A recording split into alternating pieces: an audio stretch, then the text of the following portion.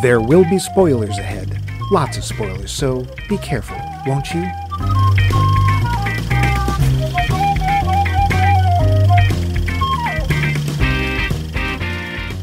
All right, I'm not picking this up, number one. Can you adjust your mic?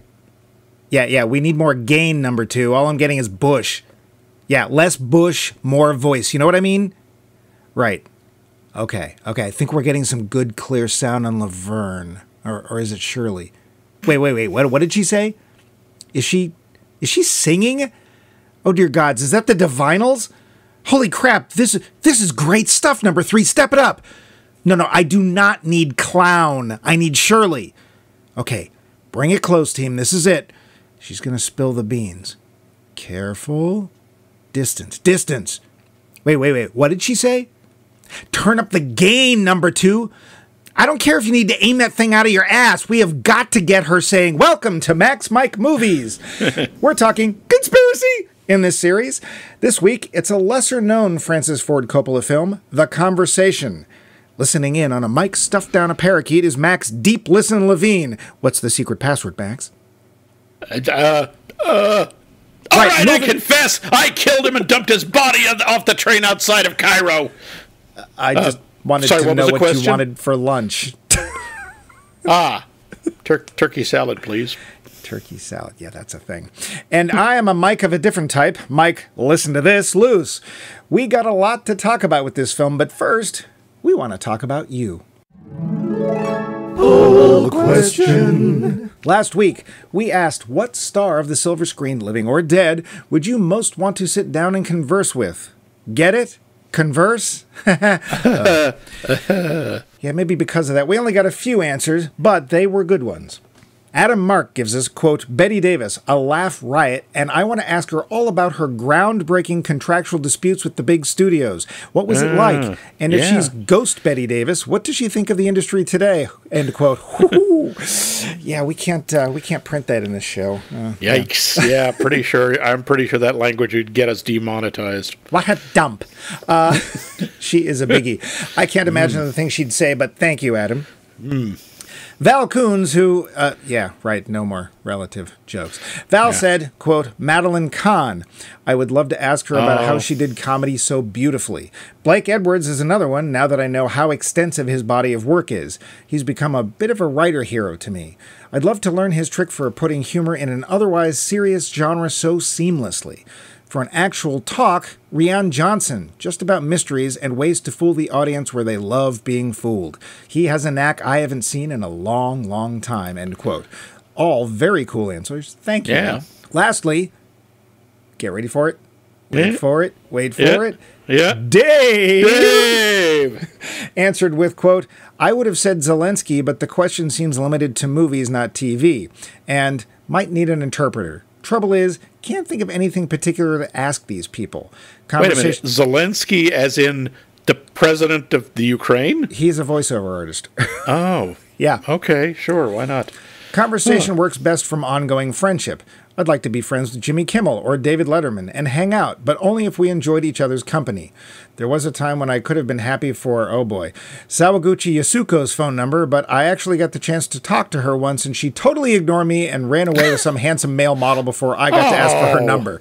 I still think she's fabulous, end quote. What a jerk. Yeah, thanks, Dave. And up yours, Sawaguchi Yasuko. Yeah, you'll never know what you missed. Yeah. Yeah. Anyway, thanks for answering this week's poll question. Thank you. This was a special one, as anyone who posted an answer in time wins a charter membership in the Bumpy Club Hut of Values. It's a very exclusive club. Right now, there are 3 members. Yep. Exclusive!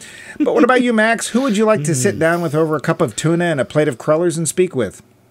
Oddly enough, I think it would actually be awful, but people talked about this. I would love to have talked to Alfred Hitchcock. Ooh. I mean, let's face it, yes, apparently he was a huge jerk, but he always told you exactly what he thought. He was total. I would love to hear, because he was kind of an outsider who was still very successful. I would like to talk to him, or I would have loved to talk to Charlie Chaplin.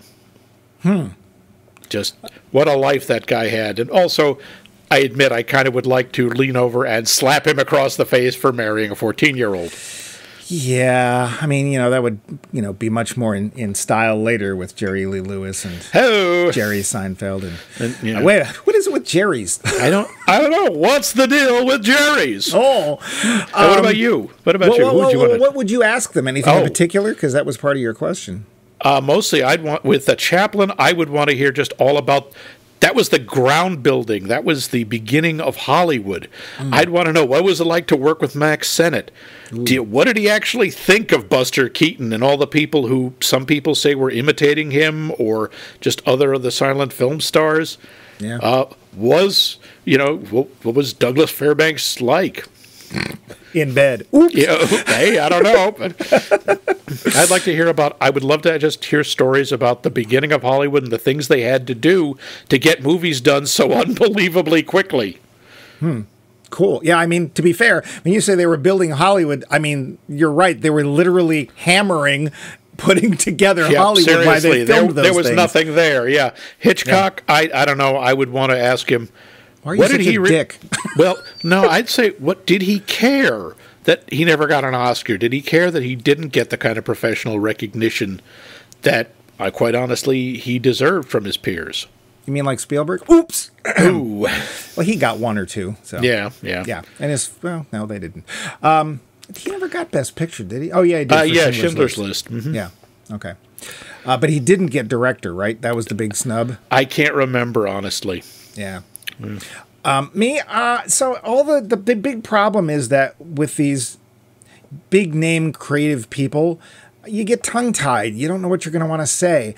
I picked two people, and it was kind of random, and both of their names begin with A, so it maybe isn't that random. Okay. But I picked two actors that I both like that are not big names, never have big names, probably have done lots of films here and there, and they've been in films that I've really liked. The first one was Austin Pendleton. Oh, okay. Interesting choice. He's in my favorite movie of all time, which is What's Up, Doc? He plays Mr. Larrabee, the head of some sort of musicology foundation, and he's granting money to Ryan O'Neal. And he also, I think, showed up in the first Muppet movie. I think yes, he did. Sidekick he was of Doc Hopper. Hopper's stooge. Yep. Yeah, but he shows up in things, and he's a character actor. And I just get the impression that he's a nice guy, but he's probably seen as many of the things that these other actors have seen. But I think I could actually approach him. The other actor whom I really like, and I don't think honestly got used nearly enough, is Alan Ruck. Oh yes, okay, Cameron. I really like Alan Ruck. He's best known for playing Cameron in Ferris Bueller's Day Off. Yep. He was also in a Star Trek movie. He was in Young Guns 2. He was in Electric Speed. Boogaloo. Yeah, he's in a lot of stuff. Again, I bet he's seen a lot of things. And again, he seems like somebody you might be able to sit down and actually just talk to. So, yeah, weird choices, but, Alan Ruck and Austin Pendleton. Cool. Yeah. This week, we're asking, because we have a new question, or do we have a new question? Yeah, no, we have a new question. We have a new question, but we can't reveal it because we're going to come after you. No one's coming after anybody except Bumpy to get you to sign up for the Bumpy the Bumpy Club Hut of Values Club. Anyway, what we'd like to know this week is, what movie conspiracy, real or fake, just drives you right up the wall? In other words, you see a movie about this and it just instant anger, or instant, oh, come on, a little grunkle stand, if you will. Oh, come on! Let us know in the usual ways, and maybe, just maybe, we'll open up that secret membership again. No promises. But now, on to trivia about The Conversation. The facts. Budget. Take a guess, Max. Well, let's see. Gene Hackman couldn't have been cheap. They had some pretty big names. I'm going to say $6 million. 1.6. Oh, wow. So this was actually, I didn't have this in the trivia, but now that I recall it, there were 3 directors as part of something called the Directors Corporation, which is that shows up in the beginning of this film, and it was Coppola, and it was the guy who directed What's Up, Doc, Bogdanovich. And I forget who the third one was, and the deal was, we can make any movie we want as long as it costs less than $2 million. And without giving too much away, I think Coppola got his money's worth in this film. The take, $4.4 million. Those were the days. Yeah. That's a success. Yeah, it is. But that's not even enough. Well, no, it was enough to make a couple of sequels to Deep House. Because remember, that's a film that only cost $1 million. Of all his movies, this is Coppola's favorite. Really? Did not see that coming. Didn't either. Not The Godfather. Not Francis Ford Coppola's Dracula. Yeah, no. If you haven't seen that, don't. Yeah. It's also apparently Gene Hackman's favorite performance of his own. I could see that. This is it, but we'll get to that. It is a very un-Hackman. Yeah. By the way, that is indeed Gene Hackman playing the sax. He learned it in a book. Yeah, that's right. I heard about that. He learned it for this movie. Yep. Wow. This movie was written well ahead of his better-known film, The Godfather, but until that movie became the most successful movie of its time, he couldn't get this one financed. Actually goes back to 1966 is when he had the idea for this movie. Boy. Yeah, that's a very, very young Harrison Ford playing a gay character. Is he? That's what he says. And that green suit he's wearing, yeah, that was Ford's idea. Both of those things were Ford's idea. My guess is Harrison Ford doesn't know many gay people. Yeah. I'm not saying he did it badly. I just wouldn't have known if that didn't pop up. I didn't know until you just told me. Well, I think the one clue we get is he says, Christmas cookies, I made them. You want some? That's it. That's as close as we can guess that the character's gay, because only gay men make Christmas cookies. Okay. Yeah. In relation to the first movie in this series, Enemy of the State, it's been theorized that the character Hackman plays in that film, Brill, is actually the same character here, Harry Caul. As we mentioned in that episode, photos of a younger Brill are actually ones from this film of Harry Caul. Coincidence? Conspiracy, more like it. I don't know what kind of conspiracy. A dull one, I guess. Probably. Believe what you will, the fact that the same electronics depicted in this film were the ones used by Nixon during his tenure is, according to Coppola, purely coincidental. Really? Even though Nixon's mentioned in a newscast during the movie. Yeah, and I wasn't going to put this in there, but do you realize who's doing the newscast? I do not. It is, in fact, Francis Ford Coppola. Oh, okay. Now, to be fair, this movie was written in the 60s and released a few months before Nixon would resign. And yet... Nepotism of the highest order! The roles of the confessional priest and a security guard were played by none other than a certain Richard Hackman. Aha! Conspiracy! Well, hey, at least Francis didn't put any of his family in this movie. Yeah, and the funny thing is I think the priest we only see through a screen, and the security guard we only see from behind. So yeah, and I don't think the priest has any lines. This is a Coppola-ism, and thankfully it was something that was, shall we say, changed. The original cut of this movie was over 4 hours long. Yeah, that tracks. Yeah.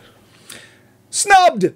Though Hackman won the Golden Globe, BAFTA, New York Critics Award, National Board Review, and Sant Jordi Award, whatever that is, he did not win the Oscar for Best Actor. Conspiracy! Was he nominated? Yes. Okay. Max? Yeah? Make me stop saying conspiracy! No, I don't think I will. Cheating! The central voice recording used and interpreted in this film was actually 2 recordings, with one done to specifically emphasize different parts of what's heard. I wondered about that. There's certain words that are stressed when he's listening at the end. It's like, okay, he did not say it that way. Yeah, not in the first time. Yeah. Coppola I've changed my mind. I will stop you. Coppola received numerous awards for Best Director for this film, but not an Oscar. And why? Well, because he'd win it for Godfather 2, that's why. Yeah, which is probably the reason that this film is not as well known. It came out the same year as Godfather 2. Oops. A little bit overshadowed. Yeah, it's a film that some people think is even better than Godfather 1, which a lot of people consider as one of the best, if not the best, American films of the 20th century. I think there's a reasonable argument to be made for that. So I can see why you might have said, I'll see one Coppola film this week. That's enough. Kyle MacLachlan starred in a produced but not bought pilot for the Conversation TV series. What would that have been like? I think they just retitled it Twin Peaks. Diane, I'm holding in my hand a small box of chocolate bunnies. Okay. He does use a tape recorder. Aha! And so much more, but we have to get to our conversation. But first, the plot. Unless do you have any other trivia about this film? Well, just in terms of someone who shows up in it. In the uncredited person? No, the mime. Oh, yeah, we'll get to that. Okay. It's one of my first notes. That's what. I hate memes. Anyway, yes. As you should. With the plot. Yes, the plot. Harry Call, not Edward Lyle or Brill, played by Gene Hackman, is in the surveillance biz. He's been contracted to tape a certain conversation out in the open between two people for reasons unknown. This is a big operation with a van, 3 separate people running mics ranging from shotgun to one hidden in a shopping bag. Harry oversees it. With 3 separate tracks, Harry is able to mix the entire conversation clearly onto one tape for his mysterious client, the director, who is not Francis Ford Coppola. Oh. When he goes to deliver the tape, he's met by the director's assistant, played by Harrison Ford. This wasn't the original deal. Harry was supposed to hand it over in person. Affronted, Harry takes his tapes and walks until the original contractual details have been met. Meanwhile, something about the conversation, seemingly innocuous, is starting to haunt Harry, making him paranoid past his already rather paranoid state. When his lover, Terry Garr, starts to ask seemingly innocent questions just to get to know him better, Harry cuts her off. The next day, at a convention for the surveillance biz, I'll repeat that, at a convention for the surveillance biz, Harry meets up with some others who not only know his work, they respect it. Perhaps too much. Realizing that he has no real social contacts, he invites them back to his workplace, only to find out that there's something more going on. One, Moran, ostensibly Harry's equal, wants to partner with him and find out his secrets. Harry closes up more, even when one of the women invited to the party stays and has sex with him. Thing is, all is not what it seems, and when he wakes, the tapes are gone. It comes out that a big case Harry was involved in while living in New York resulted in the murder of an entire family. It's this guilt which causes Harry to withdraw, partially as what he hears in the tape sounds like it's evidence being gathered to perhaps trigger another murder. Will Harry's guilt force him to get involved way, way over his head, or will his paranoia send him running in the other direction? And who listens to the listeners? Only Francis Harrison Ford Coppola knows for sure. The film. So, Max, you're a Coppola fan of sorts. I know you love both of the Godfather films. Yes, the only 2 Godfather films. I like both of the Godfather films that exist. Conspiracy.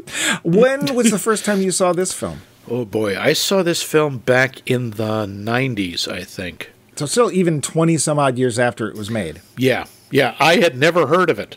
Yeah. Before that, I didn't know what it was. I'm like, wait, this is a Coppola movie? Seriously? Yeah. Okay. Sure. Yeah. Do you remember your reaction at the time? Yeah, mostly I walked out of there going, I hate this! I hate this so much. I'm going to go home and pull all the wallboard down and look for microphones everywhere. This was the worst movie that I could see. Because this is saying, hey, you know all those little paranoid impulses you have? They're right. So what you're saying is this film said to you, whatever you do, don't get into the IT security business. Yes, pretty much. And then you went and got into the IT. Yeah. I'm very stupid. I hate myself. I do. Yes. No, So my first real note is, in fact, a mime. Shoot him. My first note is actually, hello, Shiel.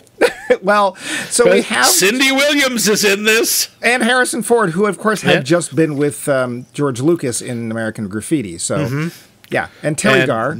Terry Garr is in this, and she's always Robert friggin' Duvall, uncredited, is in a couple of scenes. Yeah, and there is a twist in this film. I know we're getting ahead of ourselves. Yeah. I'd like to kind of shy away from that because I don't think a lot of people have seen this film.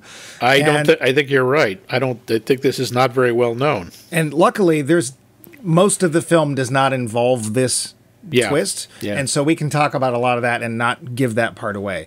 But yeah, so with a lot of names in here that seem, at first you're like, well, why are they here? And then it's like, everybody works out just fine. Including, yes, the mime, who is, did you know who that was? I actually recognized him by the haircut. Please tell me it wasn't Shields. Please tell me it wasn't Shields. It was Robert Shields of the, and I use the term loosely, famous mime team of Shields and Yarnell. Yeah. Who were a big thing in the 70s. For a minute. Yeah. They had their own variety hour. Max, you and I had our own variety hour. I'm pretty sure. I don't remember it real well, but I bet we did, yeah. It's just after we had done doing our variety hour, we didn't have any more and friends. Yes, yes. Because, Max's tap dancing is, well, he's been better. I'm just saying. Yeah, mimes. That's the thing. As soon as that's not Shields, please tell me it's not Shields. I was hoping you wouldn't tell me it was Shields, but Shields and Yarnell. That's him. Right up there with Donnie and Marie, Sonny and Cher, the Brady Bunch. They were sort of the black mold of the 70s. You couldn't escape it. It just got in places. I think we could make an argument for the fact that Shields and Yarnell directly led to Pink Lady and Jeff. Oh, I don't know if you could draw a straight line, but I bet there might be a conspiracy involving it. Yeah, yeah, probably. Oh Lord! Did you see? This is way off. In the late 70s, possibly maybe it was into the 80s. There was a remake of Wild Wild West. Wait, the one with Will Smith? No, with Robert Conrad and who was it who played Artemis Gordon? Oh, yeah, I know who you mean. I could see his face, and I can't think of his name. Can't remember his name. They did a TV movie. They actually did a couple of them. Did they? And that were like 10 years at least after the show, maybe more. And Shields and Yarnell show up in the first one. Yes, they do. Sure, because nothing says Wild Wild West more than a couple of mimes. Well, oh no, these are 19th century cyborgs. Huh? Yeah. And okay. They were built by Dr. Lovelace's grandson, played by Paul Williams. Who is not technically a little person. He is not a little person. He is just kind of short. But who else says the 70s more than Paul Williams? Seriously. Shields and Yarnell. That's who. Yeah. Anyway, this is getting away from Yarnell. The other thing that got me, and I didn't put the name together right away, is John Cazale is in this, and he's in the van. That's Stan in the van. I'm going, oh, good Lord, it's Fredo. Right. Yes, it is. That is Fredo from The Godfather. Yep. Yeah, he does. He gets off a little better in this film than he did in The Godfather. Yeah, well, he ends up better. But, John Cazale, may the gods love him. He's great. He doesn't have a lot of arrows in his quiver. He's kind of playing a less whiny version of Fredo in this. I didn't get that impression. Fredo, from what I remember from The Godfather, was very ineffectual. Yeah. And that was his big problem. In a family full of heavy hitters, he couldn't even really throw the ball. Yeah. And he was expected to, and he kind of failed. And then, of course, he sells out we're giving things away here. Entire episode on The Godfather. Yeah. Just interesting to see. Yeah. I think he actually shows that he's very competent, and he's got a pretty reasonable complaint, and that is that Harry, our main character, won't tell anybody anything. Yeah. Harry is very most of the movie not knowing why Harry is so paranoid, why he's so distant, and why he's so off-putting with people, even when they're coworkers and he doesn't want to talk about work. It's like, this doesn't concern you, and finally Stan's had enough and goes to work for this guy Moran, who is the East Coast version of Harry, except much more of a jerk. He's also I don't think he is the East Coast version of Harry. He wants to be the East Coast version. He maybe even kind of thinks of himself that way, except he comes across once when Harry won't work with him, and you see the frustration and the insecurity. He knows he's never going to be as good as Harry. Yeah. He's more of an operator. He's much more of a businessman than Harry is, but he's not as good. Yeah, and he won't show up in Enemy of the State either. Nope. I'm going to stick with the acting if we can right now. Harrison Ford, surprisingly effective and surprisingly menacing. He is kind of creepy in this and kind of intimidating. And not even at all even over the Ford. phone. No. He really does not play that sort of likable rascal that he's best known for. Yeah. Yeah, he does. He does a very nice job. Terry Garr surprised me because I'm like, they made Terry Garr look kind of frumpy in this. I suppose. Although, let's face it, it's the 70s, the early 70s, and as you well know, bright colors were outlawed. Oh, that's true. They won't show up till disco. Yeah. It is a very subdued, what's the word, chromatically subdued film. Yeah. And that was a thing at the time, and I honestly think it's sort of a blowback because color really wasn't... You didn't always expect color till probably the 60s, because even in the 50s, half the films coming out, mostly B movies, were still in black and white. Yeah. And we weren't going to get really widespread color in TV till the late 60s. Star Trek was one of the biggest deals because it was all color, and that was 66 to 69. In living color. Yeah, in living, and NBC, and they were too. But I think, and because when I first saw The French Connection, was a film that's made around the same time, I was like, wow, did they just bleach all the color out of this? And I think that was just the thing. It was a style. Well, I think it was part of that cinema verite thing that was going on from the French, but it was also just like, we need enough with the color. Let's just show, let's see gritty. Let's see more real life. And this film, there's really almost no color in it. You know, Cindy Williams, surprisingly effective. Yeah, she has about 12 lines, but she does a nice job. But she doesn't come off as that ditzy Cheryl character, which is the only thing I've ever seen her do besides this. Other characters in here, I don't know the actors' names, but there's not a weak performance in the bunch, I don't think. No. But if you've seen Gene Hackman before, you're probably going to go, that's Gene Hackman. Not that he doesn't look like him, but he's not the Gene Hackman we're used to seeing. Gene Hackman tends to play very in-control characters, very, intense, tough, calm. Sometimes you get the angry Gene Hackman. I mean, I know it's silly, but one of my favorite roles of his is still as Lex Luthor. I'm sorry, he has still done the best Lex Luthor I've ever seen on screen. Mr. Fucker! Doesn't it just give you a little thrill to be in the same room as me? And that great line that he delivers perfectly, even with the timing, it's just like, there's a strong streak of good in you, Superman, but then nobody's perfect. Yeah. Almost nobody. I mean, love that. Say, if anything, with Gene Hackman's performance in general, the word that I would say best expresses them are confidence. He's very confident. And here... Harry is a mess. He is very messy. One of the things, this was, again, a thing of the times now, but I was watching this going, if you saw Harry today, I would wonder if he was somewhere on the autism spectrum. Yeah, I could see that. Because he doesn't make eye contact. He's not good at reading social cues. He's got obsessive behavior. He ticks a lot of boxes. And the thing is that, and I think this is something that's a credit to Coppola, not that he really needs any, especially at this point in his career, but there's this sort of central unanswered question about Harry that exists through most of the film. And because of that, that's what keeps us interested, because otherwise, Harry's not your average protagonist. He's not an anti-hero. No. We're not really sure what he is. He's doing stuff that's not very nice. And he's not terribly likable.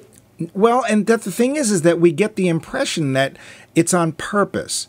Because when he lets his guard down, when he starts to let his guard down, first with Terry Garr, and then she just starts asking him questions, quite reasonably, since he's been seeing her for a long time. She wants to know where he works. A perfectly normal, average question. Why has she never seen his apartment? Where was he? Where's he from? Is he married?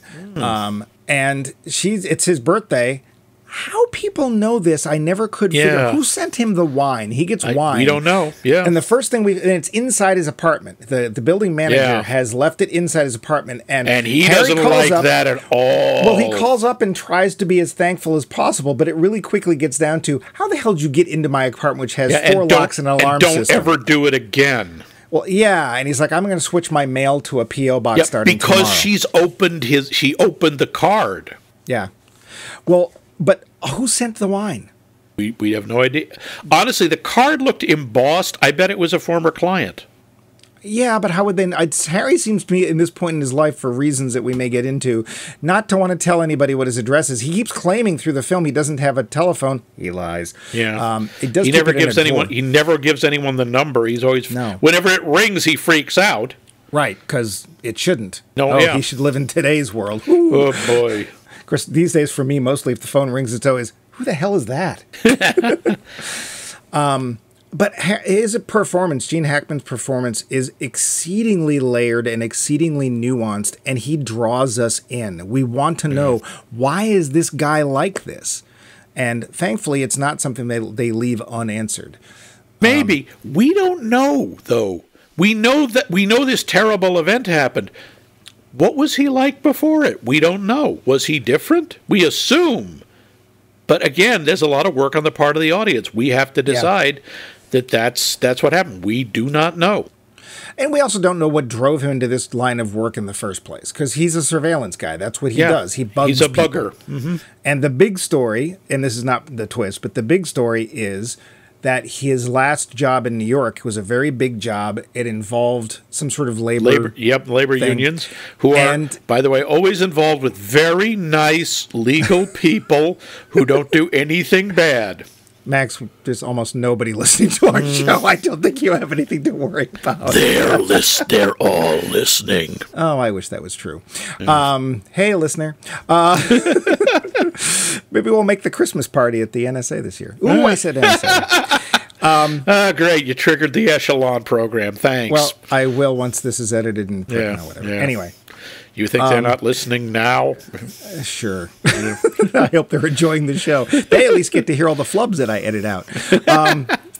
So he was part of this bugging, and apparently the job itself was legendary. How? I don't know. How do you become a famous spy? I don't know, but it happened. It's kind of the James Bond thing. It's like, hello, I'm world famous spy James Bond. Oh, blam. But apparently these labor organizers only ever talked on a boat, and it was out in the middle of nowhere. They wouldn't let anybody near, and this is the part that I think is interesting and unstated, and I'm going to make a guess here. This guy, Moran, who wants to be Harry and wants to work with him, is saying basically, I want to know how you did this job. I know for a fact that boat was bug-proof. My feeling is they'd hired Moran, and Harry beat him, and somehow somebody found out. Makes sense. But the deal is, they blame one of the guys on the boat, and the guy on the boat his family gets tortured and killed, and he gets tortured and killed. And that's what we're pretty sure sends Harry running for the West Coast. Yeah. Although initially when this opens, I thought we were in New York. Nothing about this film says San Francisco until way late in the film. Yeah. I mean, at one point it's like, oh, there's a California license plate 3/4 of the way into the movie. Okay. Yeah, we never see, Rice-A-Roni. No still cable cars, Like, I didn't know that San Francisco, like New York, had at one point been infested with mimes, but apparently that wasn't. I was pretty sure they have all kinds of street performers in San Francisco. They breed in the sewers. Then they started spraying malathion on the city to get rid of the mimes. Yeah, sure, but. Basically, Harry ran for the West Coast and more or less that word. And son of a gun. Yeah, look that one up on YouTube. Yeah. And now he's still like the best at what he does, and what he does isn't very nice snicked. But somehow he's still known for it. And there is, very interestingly, a surveillance convention. That's real, by the way. I checked that. They have those things. If you're going to attend this, whose name do you use? Yeah. But he's not just well known. He's a celebrity. There are people who want to just hand him their merchandise for free just to be able to say he uses it. Yeah. Everyone he's introduced to goes, "Oh, wow, you're Harry Cole?" Yeah. Yeah. He's a rock star. Yeah, which is, again, how do you get to be... Well, whatever. It's fine. I think that's the one small leap you have to make in this film, because that's really about it. Otherwise, great performance by him. Great performance by Robert Duvall. I think he's got 2 lines. Yeah, he's in like 2 scenes, and he Robert Duvall's the hell out of it. Well, and we talked about this in Enemy of the State, because he does the same damn thing. He shows up for 5 seconds, and he just blows the screen away because it's Robert Duvall. Yeah. And Even when he glowers, there's actually a scene where he's just sitting there with his Doberman, and I'm like, oh, this isn't going to go over well. Yeah, he's sitting there with a Doberman, and you're going, the Doberman is the least intimidating thing in this scene. Yeah, and I don't know if it was actually his dog, but that dog was, if it wasn't Duvall's dog, it was really well trained, because it's just looking at him like, what are you going to do now? What are you going to do now? What are you going to do? When he leaves the room, the dog's like, I'm coming too. Yep. So... And there's some other characters or actors in here whose names, to be fair, I don't know because they're not familiar to me. But, you know, Coppola picks good people, no matter what. Yep. No matter what. Coppola's Dracula. He picks good people. Also, just so you know, because I know you were really wondering about this, Harry has a nice stereo. Trust me on this. Okay. That is a really nice setup. I'll have to take your word for it. I don't know that stuff. Yeah, this is when Harry is playing his saxophone. He's got some jazz in the record player, and he plays along. If I were his neighbors, I'd kill him. But, you know, yeah. As it turns out, one of the things, and I left this out of trivia, one of the things cut out of the film is there's a whole subplot where we find out Harry actually owns the building. Oh. Which changes things. That changes a lot. And not to mention the fact that it makes that last scene when I'm thinking, well, there goes your security deposit. Yeah. So let's just say that without giving anything away, this is one of those clients that never actually gets their stuff and leaves. There's the very distinct threat that Harry, regardless if he ever works for them again, and probably won't, is going to be watched. Yeah. And they play a bit of Harry having just played the saxophone to this record back to him over the phone that nobody's supposed to know about. And Harry spends the last scene of the film literally ripping every part of the apartment apart. Tears up the floorboards, tears down the walls. It's a profoundly unsettling and uncomfortable scene. Now, I do have a talking question for you. I'm not going to do all of them now, but I do have a talking question for this because the very last shot of the film is Harry sitting there playing a saxophone. Yeah. Does Harry actually find the bug?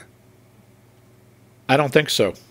Why don't you think so? I'm not saying right or wrong. Just why don't you think so? Well, first of all, he's overlooking the fact that it could simply have been someone across the street with a shotgun, Mike. Okay. Second of all, they know this guy. They know who he is. They know what he's capable of there, and they're going to find some way that he can't find it. Well, and the implication, of course, is that Harry's the best. So who do they find? The only thing that pops to my mind is Moran. Oh, Moran, maybe. Yeah. And maybe Stan helped out. We don't know. Yeah, we don't know. And I do love me a little bit of ambiguity in the endings. Yeah. And this one's not... A lot of people hate ambiguous endings. I know, Max, you don't like them particularly. It depends. I didn't mind this one, but yeah, I like things neat. I can't help it. This one, it's the story that we're looking at ends, but Harry's character can be guessed at and played with. And to me, that makes for a strong film. When you sit there and wonder about the people after the film, not why would they do anything so stupid, but like what happens to them next? You know, what does this mean for them? Blah, blah, blah. Yeah. That to me means you've made probably a pretty decent film. Yeah, or at least created a really interesting character. Although we don't know because we haven't decided yet whether we like this film or not. Right. Yeah. One of the recurring themes with Coppola, and I'm sure you've noticed this, seems to be Catholicism. Yeah, Harry is a devout Catholic. He does not like people taking the Lord's name in vain. He goes to church, if not that regularly, because doesn't he say it's been 6 months? Was it some number of months since his last confession? Confection, sure. I haven't had a donut in weeks. Forgive me, Father. Yes, forgive me, Pillsbury Doughboy. I'm Browning. There's that little bit where he's tearing his apartment apart and he's smashing all of his knickknacks and he's putting them in a bag, and the one he does not want to touch is what I assume is plastic, because I don't understand, because he took it apart, is a little Virgin Mary statue. Yeah, it's some sort of thick vinyl because it's rubberized. So that's the thing that's really funny is like, oh, I can't wreck Mary, even though she probably cost me 39 cents. Yeah, but he eventually goes, yep, gotta know, I gotta know. Yep. And you see, that's what drives him more than his Catholicism, anything else. He has to know. If there's a bug, he has to find it. Well, and to me, that's one of those little detail shots that could mean huge things. That could represent his loss of faith. Yeah, he finally has just given it. The world has taken too much from him, or he's just like, nope, the world is horrible. I don't believe anymore. My feeling, I know I asked you this and I didn't answer it. My feeling, the first time I watched the film, during which I had COVID, so I didn't actually, which was only like a month ago or 2 months ago, and I actually forgot most of the film. So here's a tip, audience. Don't watch a film when you have a fever. Not if you want to remember it. Yeah, not if you want to pay attention, yeah. My feeling was that he does find the bug. The reason that I think he does is because he's playing the saxophone, and he seems relaxed. The first time since he got that phone call that he seems relaxed. What does that mean? Don't know. But he hasn't run out of the apartment. He hasn't moved. You know, of course, we don't know that it's his building because I cut that part out. Yeah. But I think he does. But I think he's going to be playing a game for the rest of his life, always assuming that there's somebody listening, because there may or may not be. Okay, I think that's a reasonable interpretation. And I like that it's up to us. We get to choose. And when done well, I think that makes for a really strong ending. There's a couple of things that I do kind of question. Going back to the beginning of the film, we see the couple walking through, we hear music, and then we start hearing this sort of distorted sound, and we realize, oh, there's shotgun mics and there's people doing surveillance. And we see Harry. And when the couple walks by Harry, he gets up and goes to his surveillance van, which happens to be parked right next to a cop. It's like, why is there a cop here? And the cop does not notice when he goes into the van. So one of the guys working for Harry is a cop. He may have had a word with the guy. I suppose. Yeah, I mean, and ironically, the one guy that they spot following them, the couple does, is the cop. Yeah. Which is fine, and you know, that's also very believable. A lot of cops moonlight. They need additional income, and a lot of them work for private security, or I guess in this case, private surveillance operative. Sure.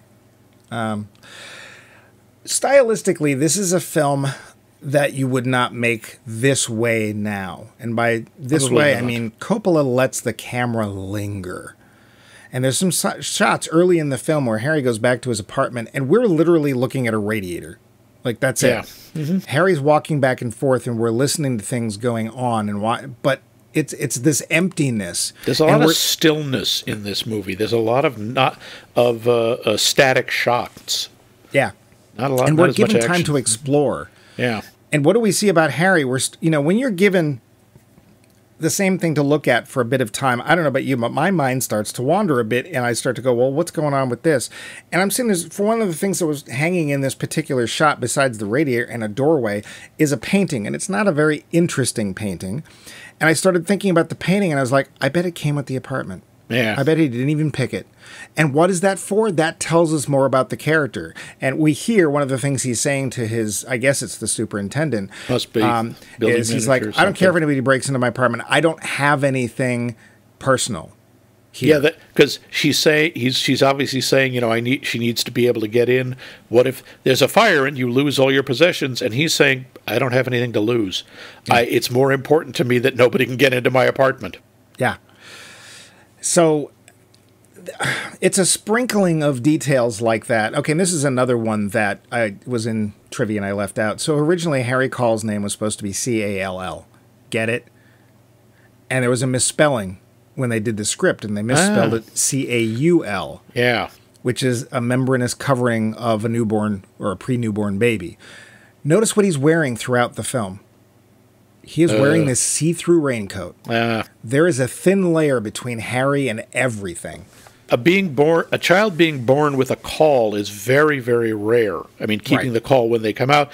And there's a lot of superstition around it. It's mentioned in the opening of David Copperfield. He's born with a caul, and they auction it off because someone believes it will protect you from drowning at sea. Ah. Yeah. Well, I can kind of see it because you were inside liquid up until that. No, it's a stretch. Yeah. But apparently that was, once Coppola saw this and decided to keep the name, that spelling, there are a number of times besides that raincoat where there is a thin membranous something between the audience and Harry. Yeah, in his office during the office party, he goes behind this plastic curtain. Yep. Yeah. And the shower curtain in the hotel room. And for me, that's the touch of a really thoughtful director.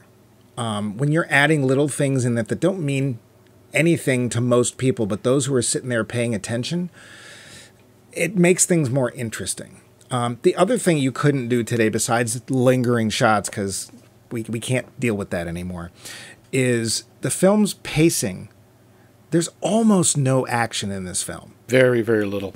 And I don't know about you, did not have a problem with it at all. The film just moves along. Moves along, the tension level is still very high. Yeah. You're absolutely riveted. Yeah. Mm-hmm. And I don't know what's going to happen.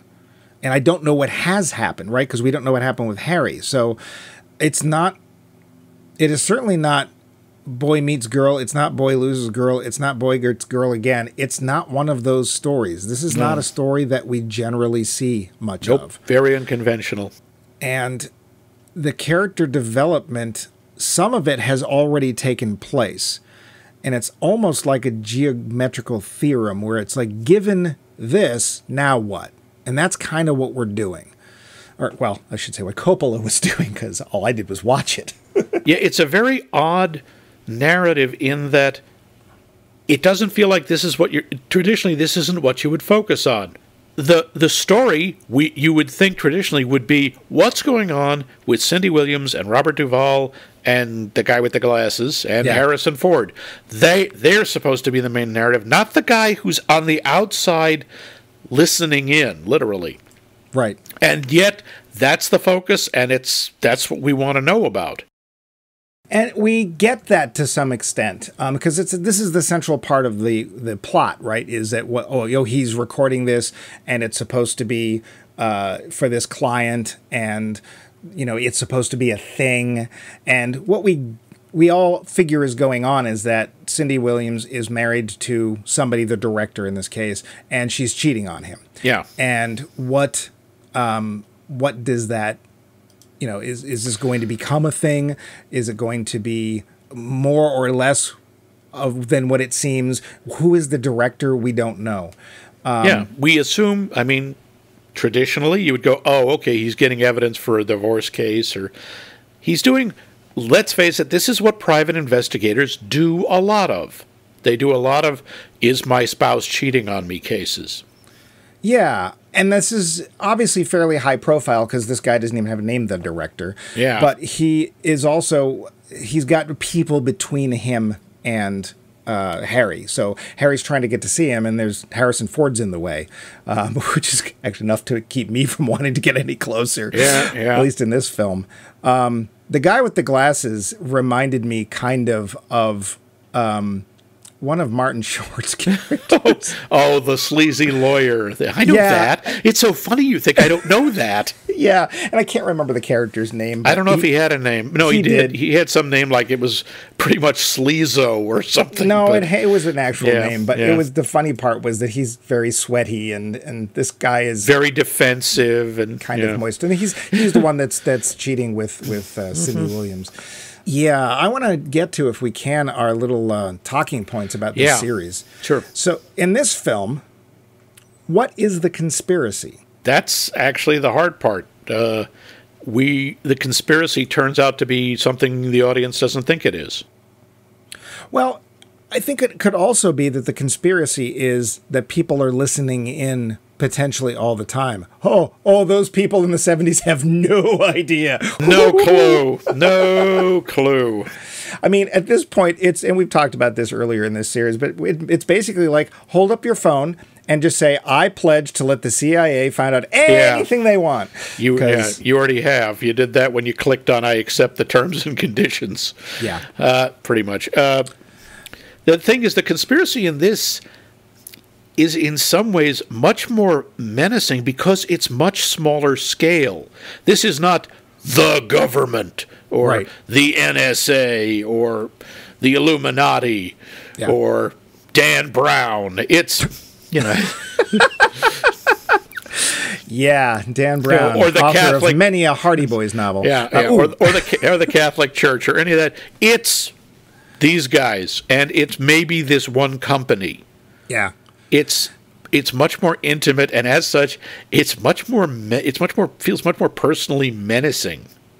Even though we don't see it, Yeah, mostly. we have no idea what. Yeah, it's guesswork on our part, guesswork on Harry's part, and when the violence comes, and I will say that the violence does come, to today's standards, it's nothing. Yeah. But there is one shot in particular that involves a toilet that I was just really creeped out by. The first time I mean, I knew what was coming, but the first time I saw it, I was like,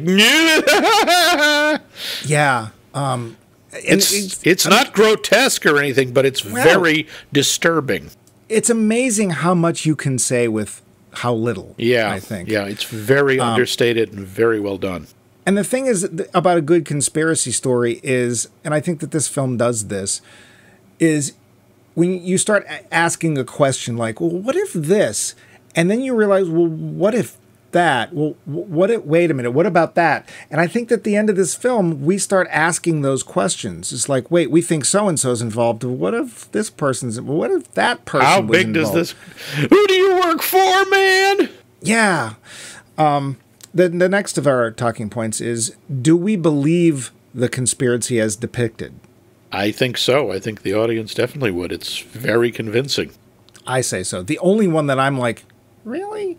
Is the gadget Moran has where he can put this thing in your phone, dial it remotely. Before he dials the last number, he blows a harmonica into his phone.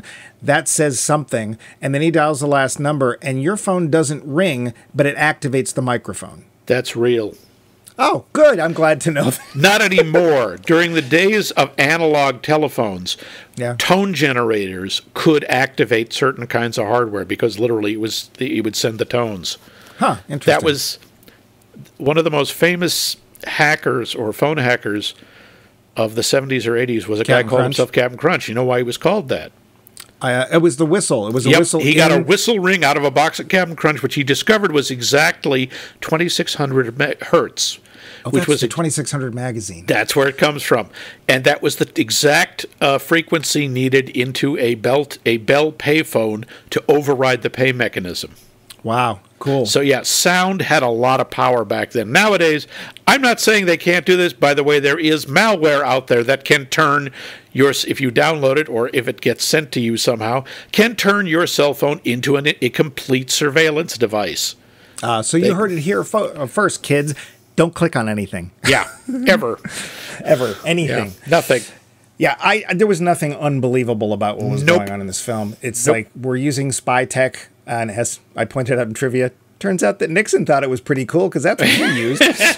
Yep. Yeah, so I think it's a believable conspiracy and believably depicted. Yep. I'm pretty much to the end of my notes. I just like that there's a couple of lines in there I really liked when Moran is trying to be jovial and he's talking about reading Dear Abby, and he said, yeah, the letter, it was signed Lonely and Anonymous. That's Harry. Yeah. It's like, okay, you're a jackass. You're not wrong, but you're a jackass. Well, and then he does something really stupid, and he at the convention he gives Harry a pen, like you do, like that was a thing you did. I of course am just like, don't trust the pen, Harry. Too late. The pen was a whatever, Monty Python. And he ends up recording a conversation that Harry has alone with one of the women, Meredith, invited to the party. Yeah, and then plays it back for him, and it's like, you're trying to get this guy to work with you. And you just did the thing he hates the most. You listened in on him. You eavesdropped. And, of course, Harry gets really pissed off. But even then, he doesn't lose his stuff. He just gets really angry and just shuts it all down. Yeah, gets everyone out. Well, most of everyone. He doesn't scream. He doesn't, because he doesn't do that. Yeah. Yeah. But I think the other thing, too, is that Harry is not depicted as good as he is. He's not perfect. Yeah. And there's a moment very soon after that where Harry is very much not perfect. Nope. I did not see coming, and he didn't see coming. And in the morning, it's like, oh, crap. Yeah. Yeah. The only other thing, Max, is have you ever subscribed to Security World magazine? I have not. Pity. Security World magazine. Security do you give your right World. address, and if you don't, where do you get it? Oh, no, it's simply taped to the underside of a mailbox in whatever, near the major government building in your town, and you have to know exactly what time to go and pick it up. Yeah, really high delivery costs on that one. Yeah. So, Oh, yeah. Yeah, save up for Security World magazine. But, yeah, that's pretty much what I've got. Well, let's go to the that thing that used to be called the Roundup. Yep. The finish. So, Max, Yes, you saw this in the 90s. I did. You remembered coming out feeling even more paranoid than you thought you were going to be when you went into the film. What do you mean by that? Yes. Oh, Max. Yes. I'm tossing out the chum, and you're coming to the surface. Where the customer is our chum. Yes. And have you only seen it once till Yeah. you watched it for the show? Yep, because I didn't want to see it again. Oh, well, you should have said something. No, it's an excellent example of this genre, of the conspiracy theory movie. Is it? What do you think now? Now it's even worse. Honestly, sure, the tech is 50 years out of date, so what? The whole idea, absolutely believable. And the character of Harry, absolutely, there are guys like him out there now, only now they're the guy from Enemy of the State. They're in a Faraday cage surrounded by computers. Yeah. Who have 5,000 email accounts, none of which are in their own name. Yeah. They couldn't obviously just decide that character and this character are the same one. For one thing, there's no sense that Harry in this film was ever working for the NSA. Also, Harry would be about 100 years old. Well, it's up to the same actor. No, that's right. It's actually no. That was 99. It'd be about 20 years. No, that could have worked. He could have been. Yeah, because what is it? We know how old he is. It depends. Well, it depends if you're on the phone or you're looking at the card, because he lies about his age. Yeah, he's either 42 or 44. And two movies are 20 years apart, and Hackman looked like, that could have worked. I think it's actually a really cool use of the character Enemy of the State that way, because there either is history for this character or there isn't, and it still works either way. Yeah, the only thing is, I think in Enemy of the State, Gene Hackman's character is more likable and has better social skills. Max, you're only saying that because he has a cat. Exactly. That is irrefutable evidence. He has a cat. Meow, meow, evidence, meow. Exactly. You're just buying into Big Dog. No, I'm a cat person. So you like the film? I do. I like it. Well, I don't enjoy the film, but I think it's really well done. It's not something I would want to sit back and relax and watch, because there's nothing relaxing about it. But I think it is a superb example. I think it's a really well-made movie. I think it's a great example of Coppola. Yeah. That big mistake. It's like, I'll put them both out the same year. What the hell? If they watch one, they'll watch the other. Oh, Frankie. Dude, pace yourself. Seriously. Come on. It's going to be 10 more years before Apocalypse Now. Give yourself some slack. Yeah, really. And especially in that case. There's a film I don't know if I ever want to do for this show. But that film is work. Yeah. I'm going to agree. The first time I saw this film, I was sick with COVID. It's again about 2 months ago. And for some reason, I kept wanting to rewatch Enemy of the State, which is what led to this series. And I finally did. Yeah. And then I was looking for, if you like that, you'll like this. And I'm like, what's this conversation? What the heck is that? And I looked at a Coppola film? Really? And I'm like, I'm sick. I'll give it a chance. And I watched it, and I made the instinct. It's like, this is the same character. Blah, blah, blah, blah. I think it's an excellent film. I'm not as paranoid as Max. Probably. Maybe. I don't think so. No. That's just what you want me to think. It's what I want me to think. Wait. No. Yeah. Or either that or I just don't care. People want to listen to me doing the goofy stuff. It's not entirely like, I'm sure there's a tape somewhere like the ones that they make of Patton Oswalt, where I'm doing funny voices or singing in the car. If you really want that, fine. I don't care. Sure, there's probably stuff I don't want you to have, but there's not anything I can do about it. Oh, you sweet summer child. Anyway, yes, go on. I was very surprised by this film because I knew nothing about it and didn't expect it to be as good as it was. The conspiracy really is, the whole who's watching the Watchmen thing. This is, in some cases, they watch themselves because one of the big parts of this film, guilt, which ties into that Catholic thing. Yeah. Oh, yeah. Is Harry finally actually taking a look at what he does for a living and realizing that, hey, there's consequences to this. I just gave him tapes. I didn't have anything to do with it. That's what he says. No, I don't do anything. I have nothing to do with it. I'm just doing my job. I just listen. It's like, there's cause and effect. Sorry, buddy. Yeah, I didn't kill those people. No.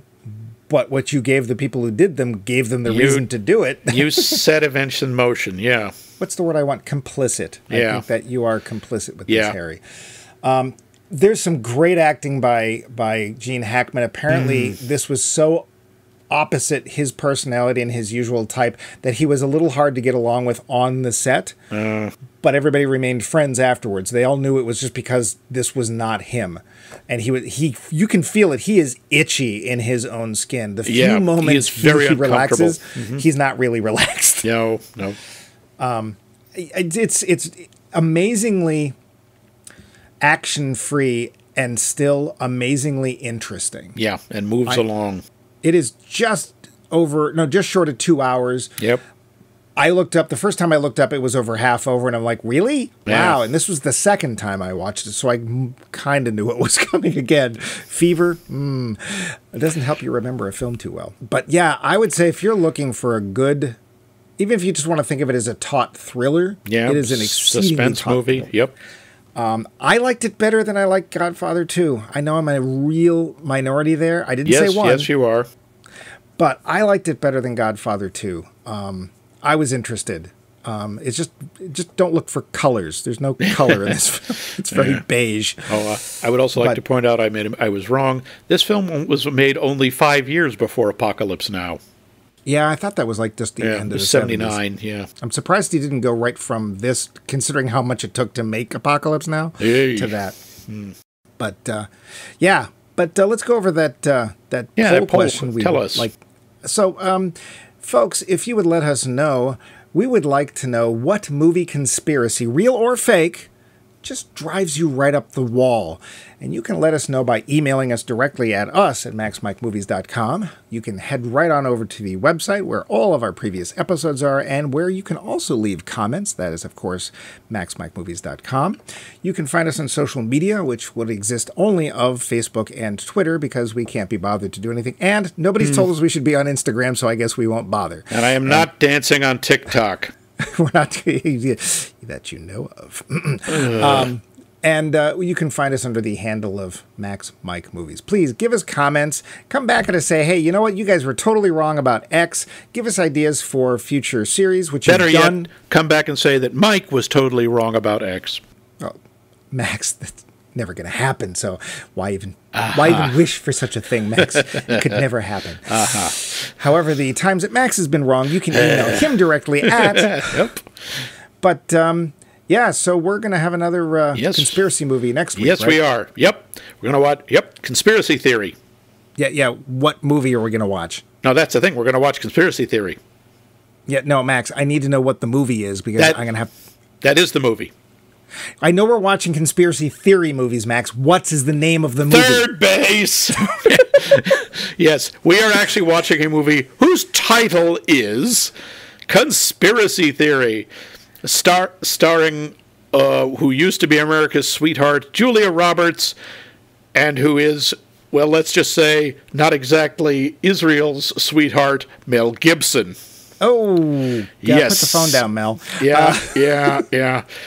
Maybe pull over and try not, don't talk to the cops. No, he likes Jews now. He said so. Yeah. So if you like Jews too, tune in next week and watch Conspiracy Theory with us. Yes.